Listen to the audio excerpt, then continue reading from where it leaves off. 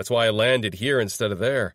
I knew for sure there was a bunker at this location, and this place was a designated continuity of government site even before all the massive secret expansion work started.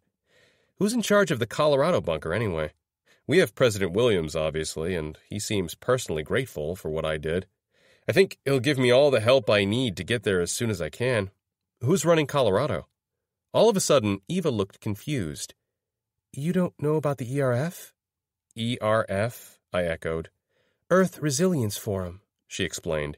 You really didn't see the logos and banners? As soon as she says this, the ERF badge on the huge screen I'm looking at has new context.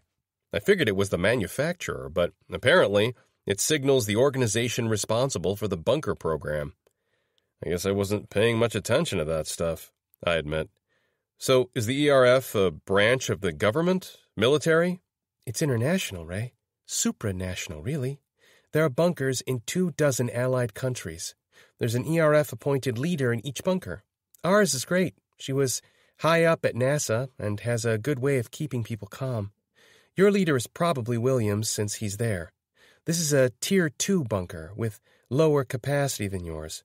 And from what I've heard, I think we have supplies for less time. I nod. The ERF setup sounds good to me, with a collaborative program on this scale being much better than a haphazard bunch of national efforts would have been. A lower level of supplies in Colorado is no real concern either, since that's not going to matter. It's not like we're all in our bunkers trying to wait out a nuclear winter or anything like that. The air is breathable, and we could all return to the surface today, if it wasn't for the extinction-level event we have to stop first. I saw the maps on Zola's computer. I know that we either stop the motherlode detonation before time runs out, or we won't survive long enough to worry about supplies.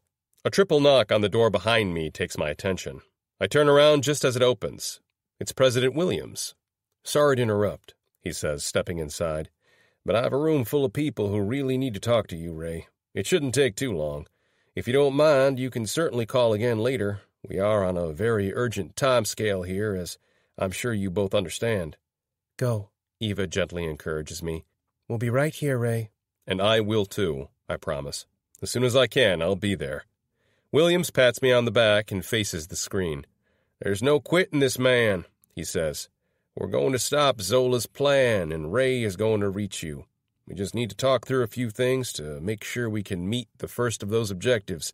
Then we'll offer whatever assistance we can and helping Ray do the second. Thank you, Eva says. Williams nods and taps my shoulder again, then heads to the door to give us a moment.